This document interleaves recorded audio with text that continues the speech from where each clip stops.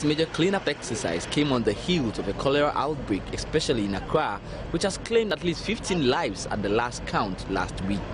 The vice president told journalists his objective was to assess the extent of filth and how to tackle it.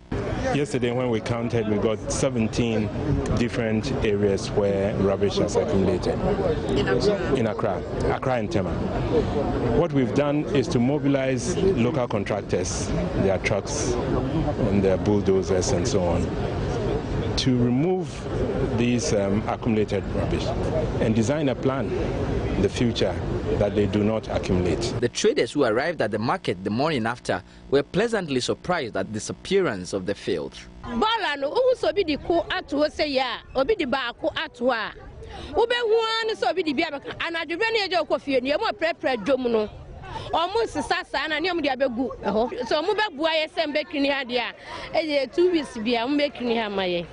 Oh, na dia ha fankasa o mampania bedu akire ene de wo hwe yisuro nyina bahama ne ya nyina ya boa yi gwatam ene ya because kwala la aba yare na aba no wa mbo ho ban ahwe yi a ubewu ene awie nti ya boa wo mno nyina na siesie ha nti na de kroma ye fe ha ye fe pa kama annom si ha se katapilei e kote na betre ya kacha mampesa nya menhia no wa ya ade de wa ya ni age e se no abola ne dia ha aye ni kedi kanu na kwame jani koda baabi e bi se sibe katapila na eju wa ha na esi ya dwuma no ama de beko e ti be kacha mampesa wa ya ade wo mo ye pa na bola na ye dai e firi ankwa no boa ye ama bibia firi ayeso ye dai ye be di na chi. It's been barely a day since the major cleanup exercise led by the Vice President, Pakwesi Emisata, took place here at the Agbogbloshie market.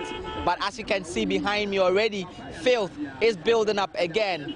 The real problem here in this market is that there's no real system in place to ensure that collected garbage is taken quickly and on time. That is the situation which always causes the crisis of filth build-up in this market. Justice Baidu, Joy News, Agbogbloshie.